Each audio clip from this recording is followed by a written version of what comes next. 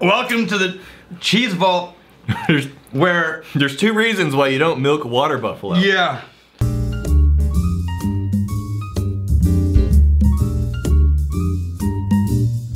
Okay, we're now experts in cheese. Cheese! It's cheese day. You're not a big fan of cheese. I am not a big, see here, my opinion of good cheese is like reading the menu from a restaurant based in a trailer park. Bet you're a bigger fan of cheese than smoothies. Yeah, I am. Apparently. Why are we doing cheese on the Whiskey Vault, Rex? Because it's dry week, known Yeah. as the quarterly challenge in our community in the Whiskey Tribe. Once a quarter, we are taking a break from drinking, 1 week, and we explore other things, so we're a bit out of our element. So that's why if you were watching the Whiskey Channel or you Googled or YouTubed whiskey and you found a cheese episode on the Whiskey Vault, Yeah. it's not that we are having an identity crisis. No, us and the Whiskey Challengers are taking a week off, and today, it's all about the cheeses. Okay, I know jack about cheese. What I know about cheese I learned from Jeffrey Eisenberg and my wife. And the guy behind the counter. And the guy behind the counter at Antonelli's. Now, So, hold on a second. Daniel's so far up his own This is how he described the guy behind the counter. He's like the Daniel Whittington of cheese. So his word for expert is he's the Daniel Whittington. No, it's a certain kind of expert. It's not all experts. Pretentious expert. No. Okay, sure. No, so here's the thing. This is Antonelli's. It's a famous cheese shop. Yes, I'm actually in Austin. I've 2010. They're 8 years old this year. Yeah, I think it's a husband and wife. Yeah. It's actually Kendall and John Antonelli. Yeah, I've met Right? Kendall multiple times. She's very, very nice. Now, just to give them a little shout out because this was cool and it's hard, you can't just get this kind of thing anywhere. 2 years after they announced, that John announced on our honeymoon that he wanted to quit his job and do something cheese related. How would you like to do that? So, you wake up one day and your spouse says, I want to do cheese. So they said, why a cheese shop? They say, well, we went to cheese boot camps and joined cheese clubs and they toured Europe eating cheese and did all this stuff and then finally decided over a bottle of wine that, hey, maybe if we open our own cheese shop, we won't have to keep paying other people for their cheese and we can eat cheese all we want. Let's get on that cheese racket. And get other people excited about cheese. So you've had kids before? Yeah. Oh yeah. Oh yeah, totally. Yeah. Yes! Oh, okay, so this was my favorite one of the lineup until Rex just pointed something out.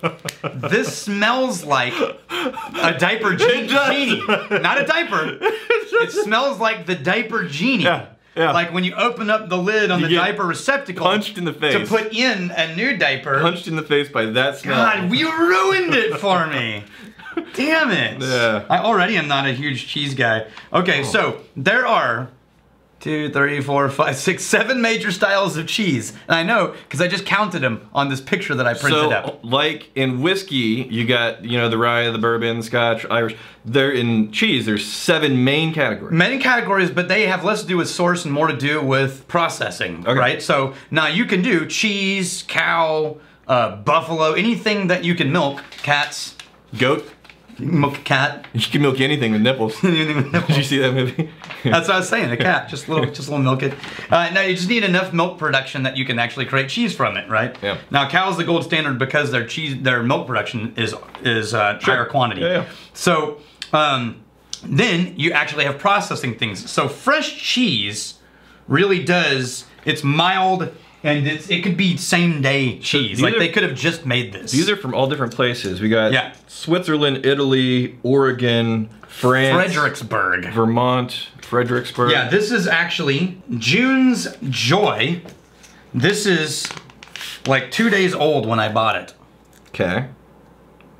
And it's goat cheese. So some cheese you want really fresh and other cheese you want aged? Yeah, this is goat cheese with salt, honey, thyme, pepper, and enzymes. What do we just put it on, like a knife? Yeah, we got knives. Yeah, we got knives. Okay. So get your own little knife there. Sure. Get you some. Come on, get you some. So we're just doing straight cheese. We're just doing straight cheeses. Not pairing it. Well, we will do some pairings in a second. We want to get the direct flavor first. Yep.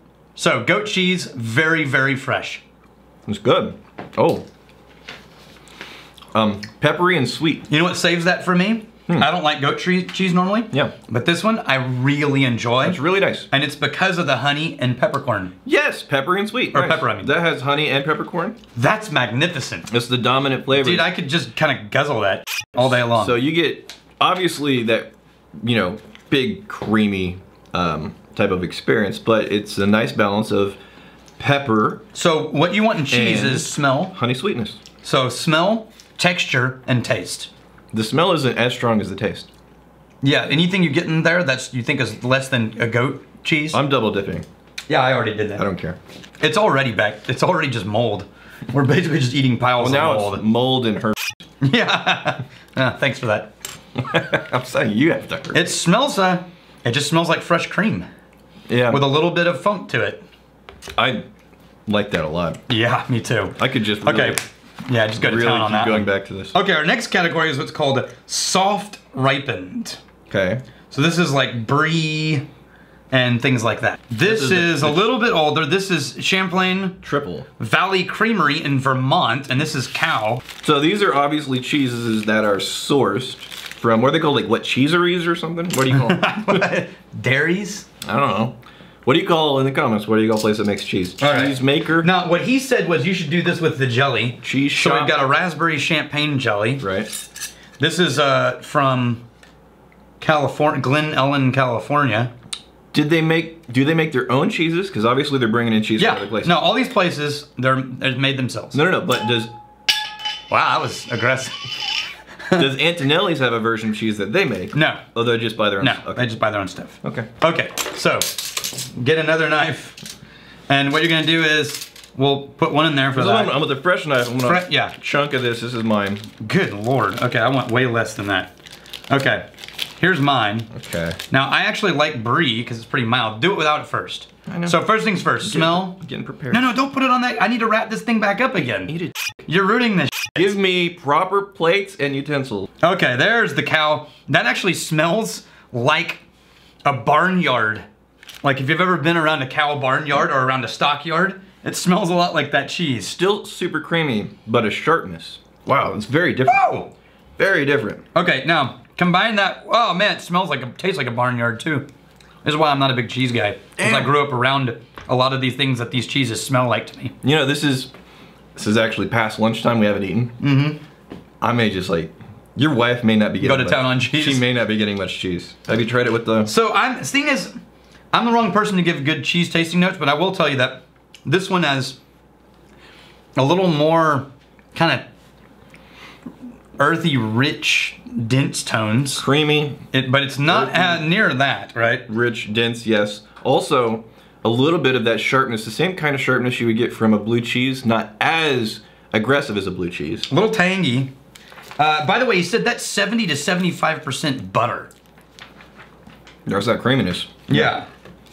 30 days old. Wait a minute, so it can be called cheese even though most of it isn't cheese, it's just... No, that's what butter is. It's all the same thing. You're just letting it age. Okay. And it's getting mold, bacteria, and like that. I mean, it's all the same source of things. It's not the same thing. It's all the same sources. Let's go into washed rind.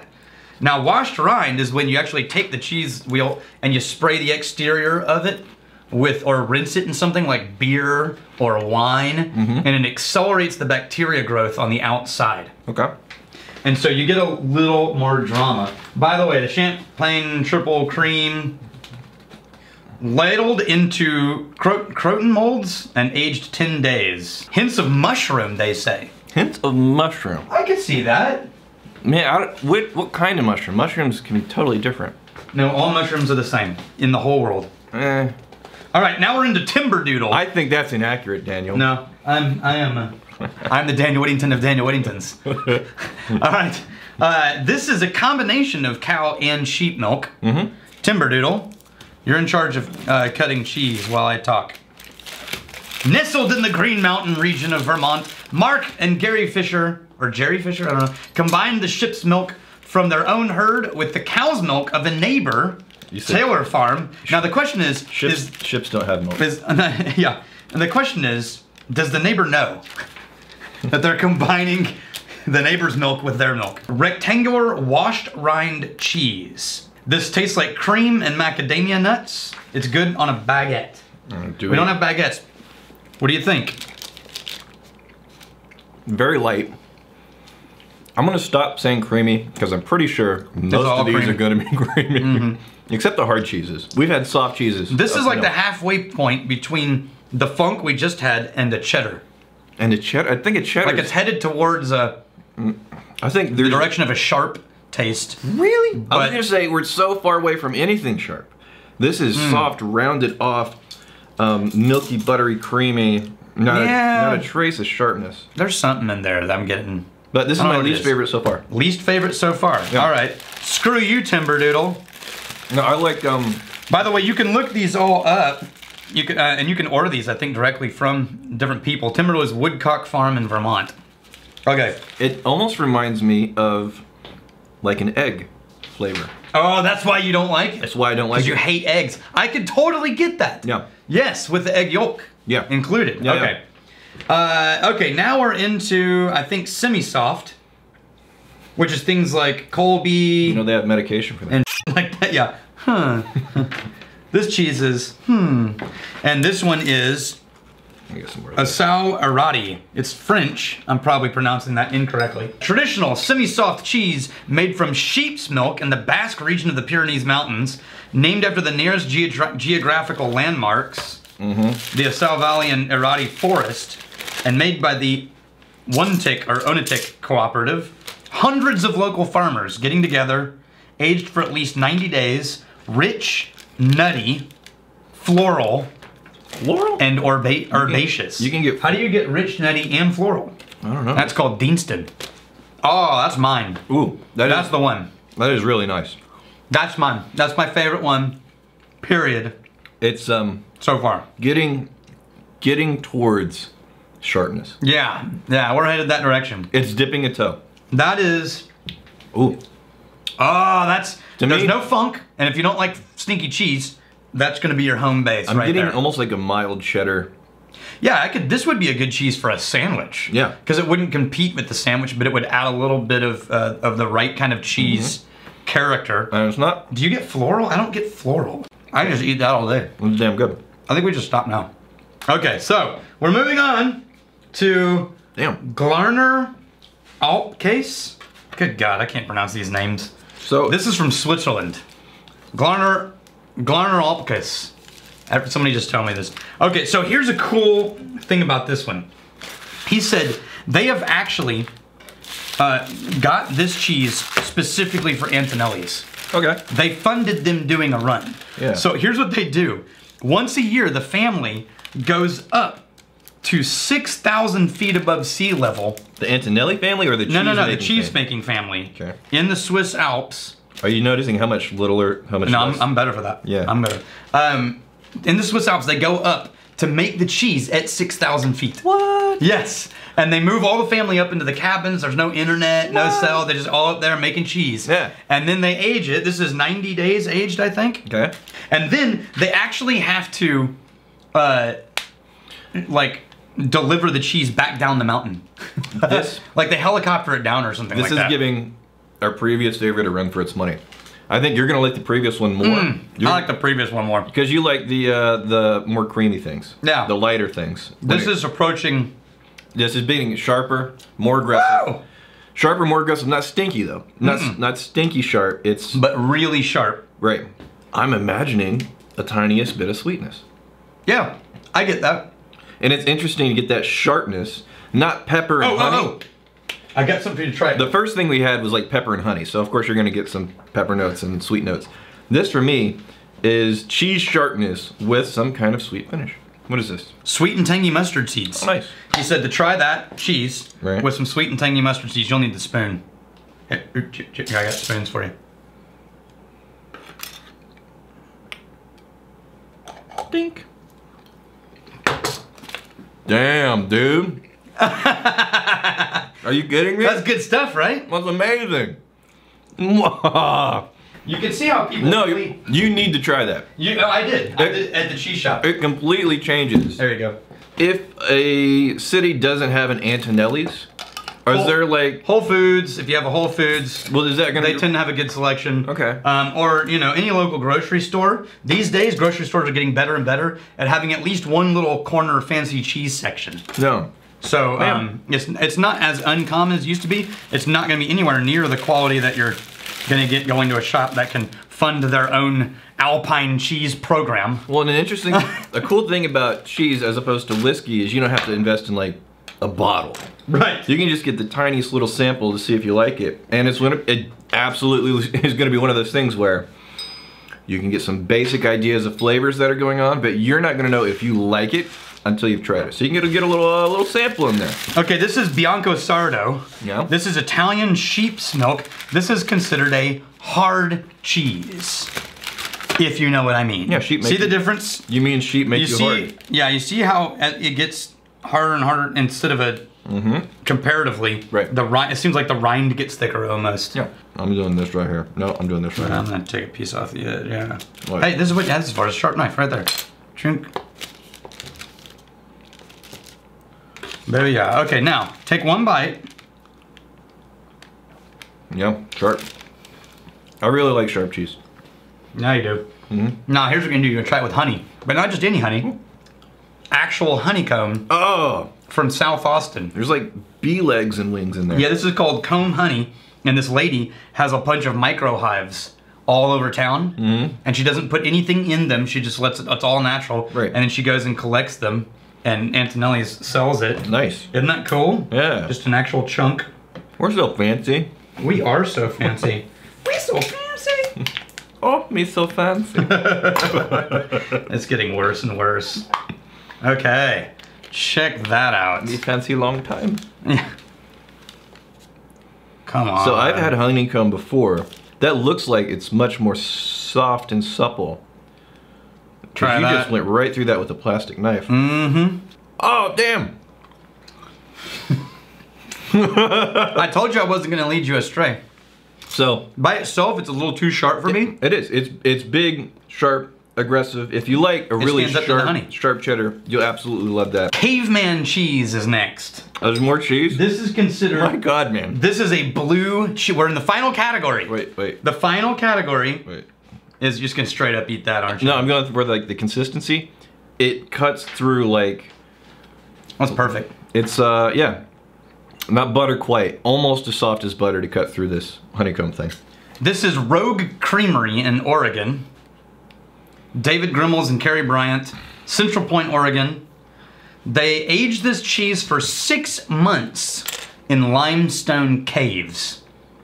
Dense cow's milk cheese, fruity blue with vanilla. Which one? This one? Yep, fruity blue with vanilla, a buttery texture full of crystals. Here we go. Try it with a bite of dark chocolate. With crystals? Yes. What's a crystal? Like flavor crystals. Okay. I don't do blue cheese. I tried this one just to be a good sport in Antonelli's, but it was too funky for me, I just got you a little one. All right, I'll do a tiny little bite. All right, and we're supposed Cheers. Cheers. We're supposed to pair it with... What? Whoa! Oh, yeah. Whoa! Bam. Where's the vanilla? Oh, so much stank. It's got the stank on it. It's got the stank on it. Dude, this is like the spring bank of cheese. I'll tell you what this is. This is cask strength cheese. Yeah, totally. It totally is. All right, now try it again, but with that. Also from Portland, Oregon. That pairing didn't do anything for me. Yeah. I like the cheese better than every other pairing. Absolutely added something to the experience. It paired really nicely. It complemented something. But this one's fighting for its life. It enhanced some things, yeah. And as big and loud and as aggressive and as cask strength as that cheese is, you pair it with that really dark chocolate, it gets taken over. Ah! Man. Ha! Woo! Yeah! I got a trash can next to you if you want to toss dirty knives. Well, I want to suck on them. I got one more grand finale. Is this the diaper cheese? No, we ate the diaper cheese. We ate the diaper cheese? That was the Timberdoodle? Timberdoodle. Okay, if you say so.